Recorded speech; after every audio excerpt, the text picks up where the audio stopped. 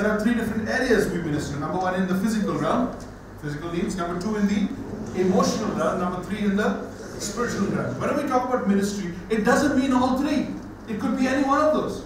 And you would be particularly gifted, we'll talk about shape in the class when you finally make it there,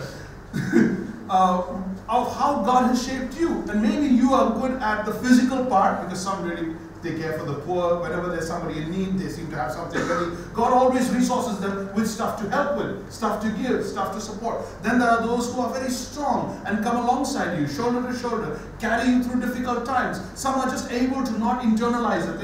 They're able to not make it personal. So they're able to take your emotion and help you up. Then there are those who make you stronger in the faith. They make you stronger in your spiritual life. So any one of those 3 areas. God will not give one person everything.